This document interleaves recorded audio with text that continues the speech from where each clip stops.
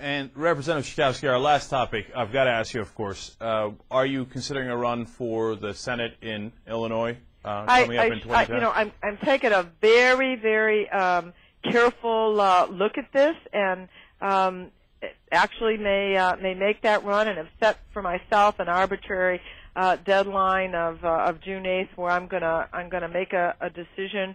And I feel confident, actually, that if I ran, I could win.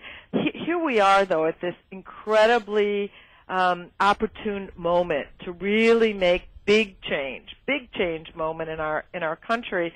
And so I have to decide if I want to spend the next 18 months basically raising money. You know what I mean? Yes. Rather than I'm on the Energy and Commerce Committee, Healthcare, Energy. I'm on the Intelligence Committee. I'm in the leadership of the House. So I have to weigh all that. Clearly, being in the Senate would give me an even larger opportunity to move an agenda. But this is a bad time to be sort of out of the real decision making. So I'm weighing it. Is there an opponent that could get into the race or get out of the race that would make a difference for you? Of course I would look. Of course I would look at the competition. But we've done extensive polling that looks real good, and now we're just really in the gut check phase. I have to figure out. It's a personal decision that I have to make on how I want to spend the time. But so far, of the candidates that I know of, I think that I think I could win. Roland Burris, you don't consider to be competition, do you?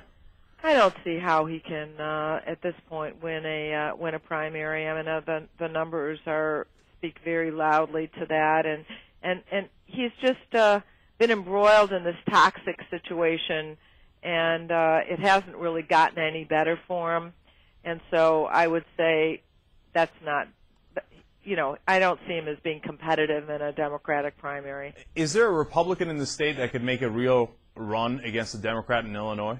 For U.S. Senate, no. And here's why I say that. We are Barack Obama's home state, and having a Republican who would run against the Obama agenda is a loser in Illinois. It just, for our mostly blue state, I don't see how that could happen. There are things, I suppose, if or 2010 became a bad year because a lot of the hopes and dreams weren't realized. But even then, I think that there's going to be a distaste for somebody who's part of the Just Say No group as a candidate for U.S. Senate.